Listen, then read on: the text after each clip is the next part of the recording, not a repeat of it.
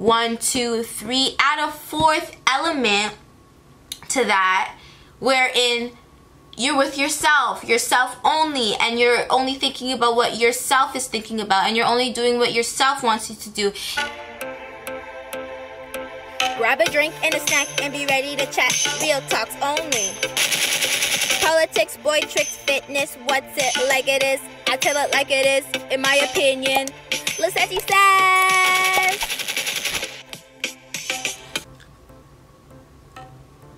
Good morning, good afternoon, good night, whatever time zone that you're in. My name is Lisette, here to keep the real on check. Today's Real Talks, how to put yourself first, part 2.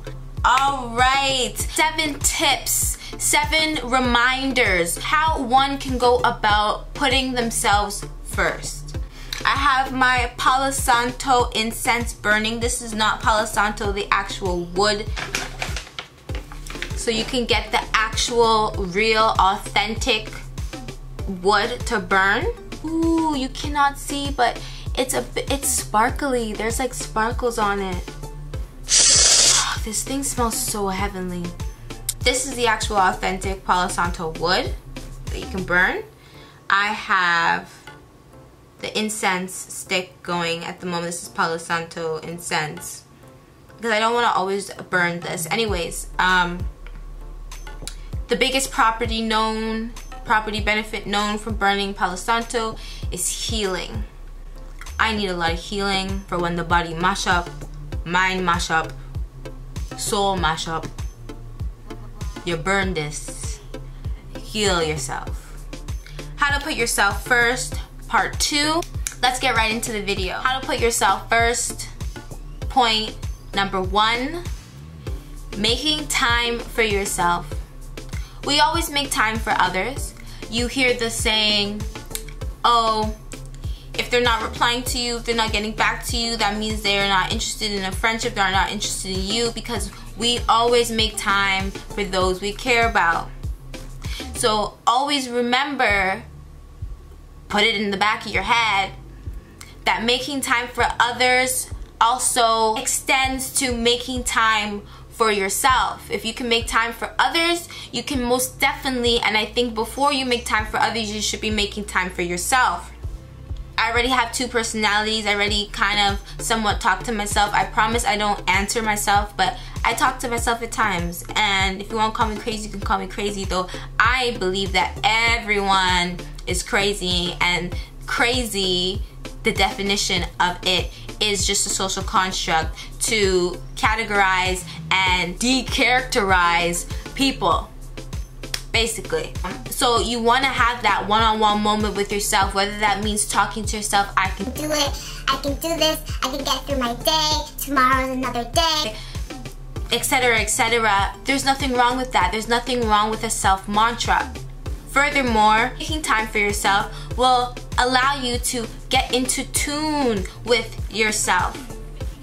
Have a moment to refresh your mind. Okay? And when you're refreshing your mind, you're reminding yourself on your visions, your dreams, your aspirations, your goals, etc., etc., that may have been muddled or washed away from the outside world by being in the outside world, by being around others. Because when we're around others, naturally what happens is we interject ourselves into the world that we're in. If we're at work, I now have a work life where I'm somebody else at work. When I'm at home, I have a home life. I'm somebody else when I'm at home. When I'm with my friends, I have a friend life. I'm somebody else when I'm with my friends. So what you would want to do now is 1, 2, 3, add a fourth element to that, wherein you're with yourself only, and you're only thinking about what yourself is thinking about, and you're only doing what yourself wants you to do.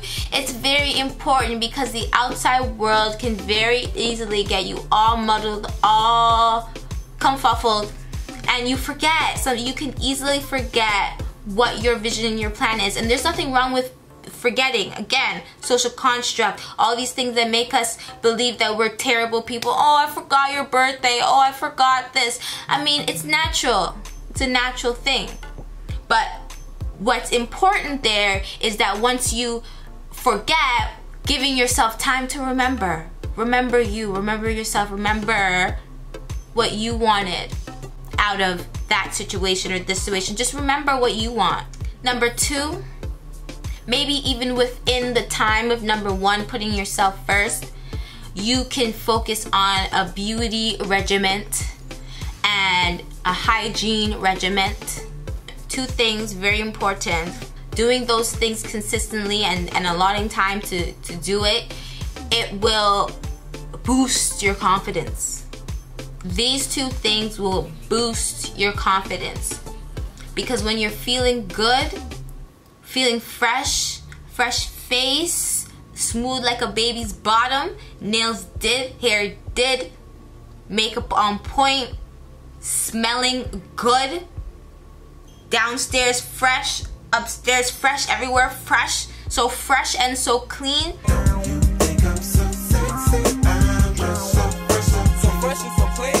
You can't tell me that you are not going to be walking out your house like the baddest bitch or the most pretty boy that you could ever dream or imagine.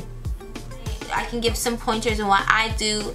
I wash my face with African black soap, the authentic kind, not the kind that is labeled in stores. My African black soap comes in literally a Ziploc bag. It's made authentically. Also, for my astringent, I used to use apple cider vinegar mixed with water. There's some controversy there. Research says, you know, apple cider vinegar is actually very is very harsh on the skin. So I've moved from apple cider vinegar as my astringent toner to witch hazel. So now I use witch hazel, the original Dickinson's witch hazel, as my toner. What else? Tea tree. Ooh, tea tree is the magic ingredient, okay? Some breakouts, you wash your face and you will apply the tea tree into the areas that you want. You don't need to put tea tree all over your whole, don't douse your face with tea tree, because tea tree is strong, like 100% pure tea tree oil. It's gonna have a strong astringent like smell. So you're gonna put that only on the desired locations, and I promise you tomorrow you're gonna wake up, your blemishes are gonna be, if they're not gone, they're gonna be diminished greatly diminished. What else? I use this thing called Vico Sweet Cream. I probably have to show you. This is a Vico. It is a turmeric face cream with sandalwood oil. It's called Vico, but me and my mother call it sweet cream because it smells so good and it works so sweetly. Okay, it makes the face so sweet, tone out, clear out, everything out. Listen to me, Vico. I'm not too sure where you'd be able to purchase this. Where I get this is the Indian grocery store. I also use, when I'm not using black soap, because black soap can be harsh over a period of time if you're always using black soap. Black soap is a very strong soap. So alternatively, I use Neem Himalaya, I believe that's how it's pronounced. I don't have nothing on me right now. Himalaya. Honestly, I've seen this in Walmart. I was so floored when I seen this product in Walmart. Neem wash, it's what it's called. I originally always purchase, and I will always purchase it from the Indian grocery store. But I seen this product in Walmart and I was like, Walmart always has to jump on things, but whatever. So that's that. That's my little beauty, some beauty tips, the things that keep my face fresh. And obviously I shower every single day if I can. That's not a weird thing. I know for some that might blow your mind, but yes, especially if I've exerted myself and have done lots of physical activity, I'm going to shower. I'm not waiting till the next day or the next morning. I like to shower in the morning more than in the evening, but I do, for the most part, shower every evening. It is what it is. I like to be clean. Number 3, you can buy yourself things. don't ever get it twisted. I love it. I love it. I love it. Buy myself stuff every single day, okay? And it's usually stuff that is gonna better me. Like my most recent purchase, I just bought myself a red light so that I can have some red light therapy going in my own home. I know this is a thing. If you go to the spa, you can get sessions of red light therapy. Red light therapy is supposed to be good for brightening and clearing the skin, for pain, inflammation in the body. What else? What else? Boosting your energy, because what the red light does is it targets your mitochondria, the cells, the mitochondria cells within your body, which is your energy boosting cells. So it's like, it's compared to that of photosynthesis, wherein the light from the sun hits the plant and that's how the plant grows. So red light therapy works in a similar fashion, manner, wherein the red light hits our body, our human bodies, and it targets the mitochondria, which is our energy boosting growing cells, and it's supposed to have lots of benefits to you. I've only done like 2 sessions of it.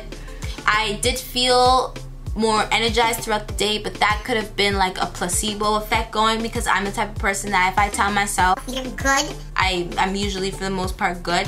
So it could be working at a placebo rate right now, but I'm gonna see over a long time. I'm more than certain that I'm gonna do a video strictly just talking about red light therapy and how it's working for me. I also purchased one for a very good friend of mine, so we're gonna see how that works on them, and I'm gonna give you guys feedback on red light therapy. So that was a purchase that I bought for myself.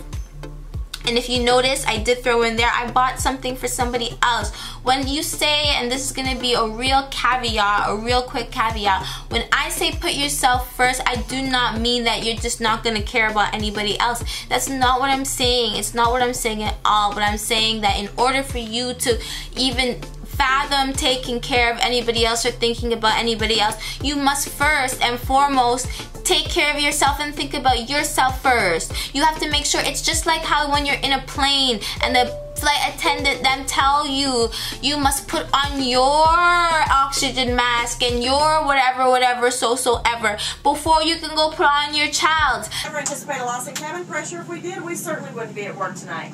But if needed, for oxygen mask would off the compartment overhead. Stop screaming, let go of your neighbor, pull under that plastic tubing is fully extended, place the mask over your nose and mouth and breathe normally. To activate the flow of oxygen, simply insert 75 cents for the first minute and 50 cents for each additional minute. Although that plastic bag may not inflate, you are receiving lots and lots of gin. Oxygen, that is. And if you're traveling with small children, we're sorry. If you're traveling with more than one child, pick out the one that you think might have the most earning potential down the road. And if you're traveling with somebody needing very special assistance, like your husband, bless his heart, or your wife, put on your mask first, put on your mask first, put on your mask first. Because if you go put on your child's now and then you go blow out the window, you're like, whatever the case might be, you always gotta make sure you're good first, and then you can extend that goodness out to others. Point blank, period. Let's move on. How to put yourself first. Point number 4, eating right. You must eat right. Now, this is something that even myself, as I speak about it, I'm working on eating right. For the most part, I don't eat too much meat, but if you eat meat, that's great. That's fine. I will say, in a little demanding tone though, eat meat in moderation. That's it. That's all I'm gonna say. Other than that, eating right just means eating the things that you love, not eating too much junk food, staying away from fast food. It blows my mind that as we are here in this moment in time with everything, all the craziness outside with the covert all around us, but yet the lines for the McDonald's go out all the way to Timbuktu. You see them lines be going, okay? Every place, Wendy's, Tim Hortons. I don't even know why I said Wendy's before Tim Hortons. Tim Hortons and McDonald's are running the thing right now, okay? And it blows my mind that people are like, and pizza too, which is the most, I went through a phase, pizza was probably the only thing that I would eat with cheese. So I'm not really too into dairy products. I do not eat pizza, and if you see me eat pizza, it's a rarity. Pizza is the most bacteria-filled food that you could ever eat. Remember, Lassetti Says told you. Lassetti says pizza is the most bacteria-filled food that you can eat. I know this from first-hand experience. As my first year in university, all I ate was pizza, because I went from being at home, then I went to living on campus and in the cafeteria. I'm a very picky eater, so there was not much that I would eat, but their pizza was bomb diggity. So I spent most of the year eating pizza for lunch and dinner. I wouldn't necessarily say breakfast, but lunch and dinner, and all the little snacks and meals in between, pizza, pizza, pizza, pizza. And let me tell you how that mash up my system, okay?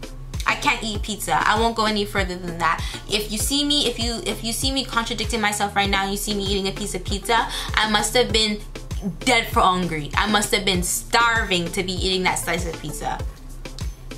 Eat right, everybody. Greens, vegetables.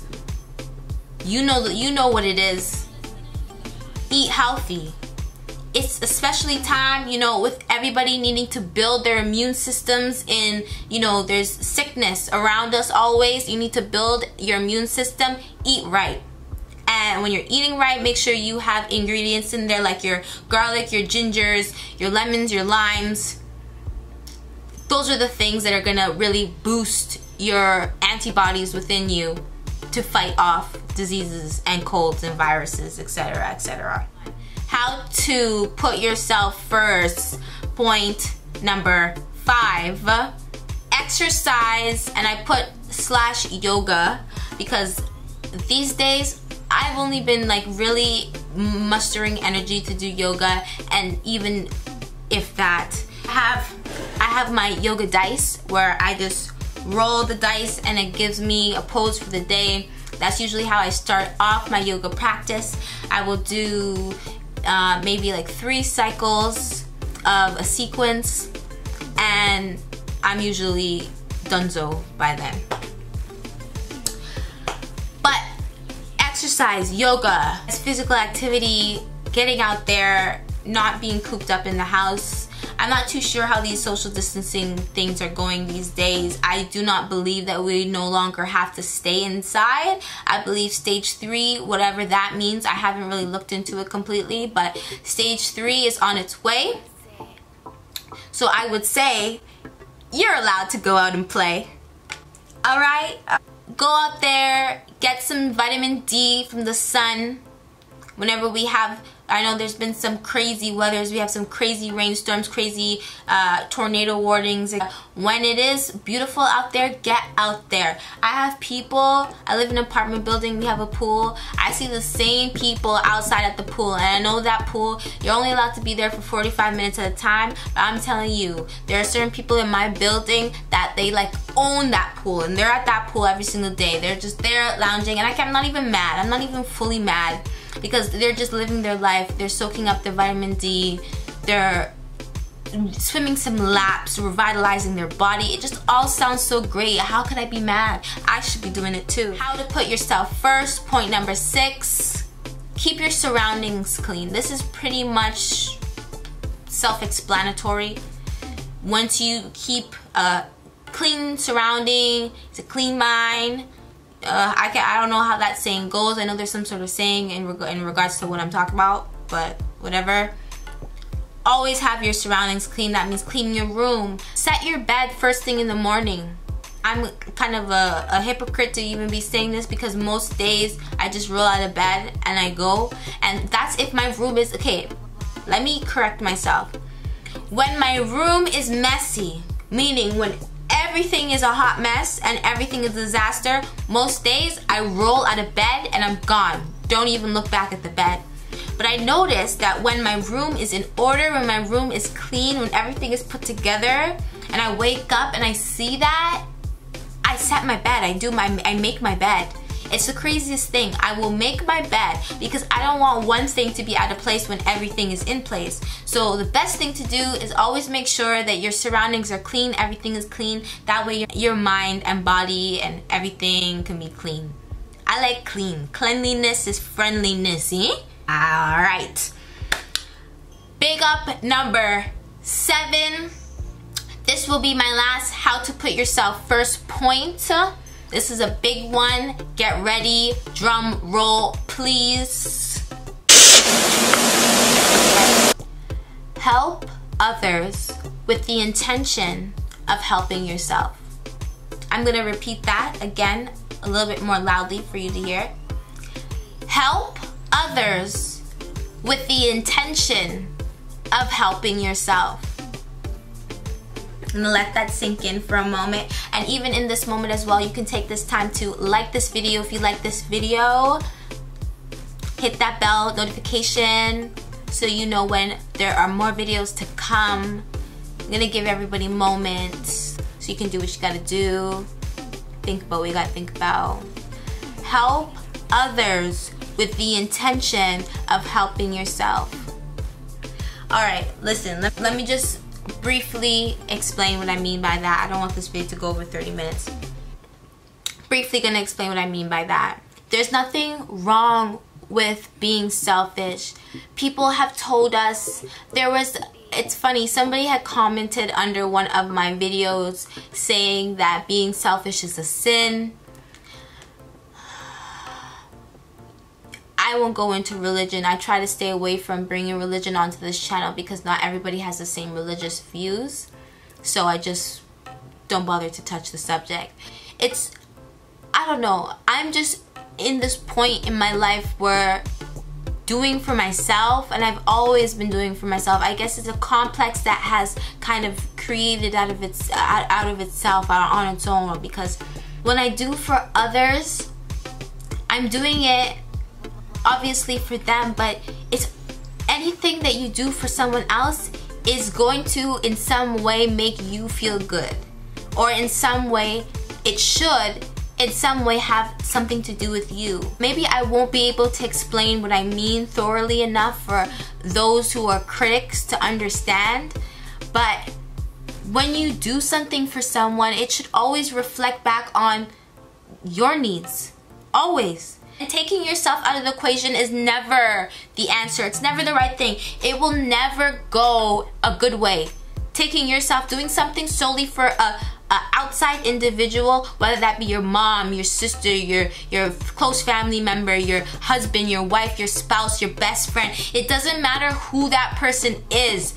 When you're doing something for them, it should automatically reflect back onto you, and it should automatically be a benefit for yourself as well. What I want to, I guess, leave the Real Talks gang with this idea that I want you guys to kind of mull and think it over. Do your own readings, research, internally search within yourself. But helping others with the intention of helping yourself is not a bad thing. It is actually a good thing, because when you give to others, you should be giving to them what you would want to give to yourself, in a way.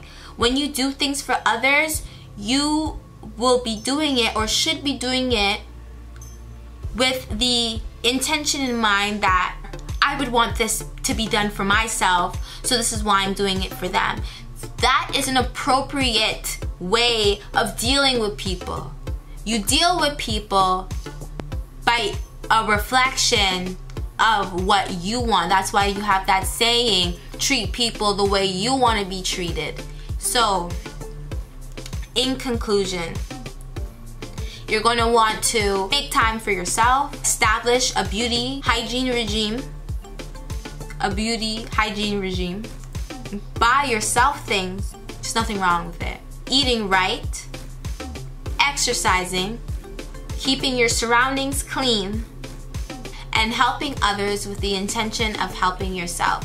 I feel like that last number 7 is a really big one, but this has been part 2 to how to put yourself first, sharing resources with the Real Talks gang. to uplift and initiate self-improvement and their self-belief on 10. That is my purpose here of sharing this video with all of you guys. So if you like this video, please give this video a big thumbs up, share, subscribe. Stay tuned for more videos to come. Lisette says.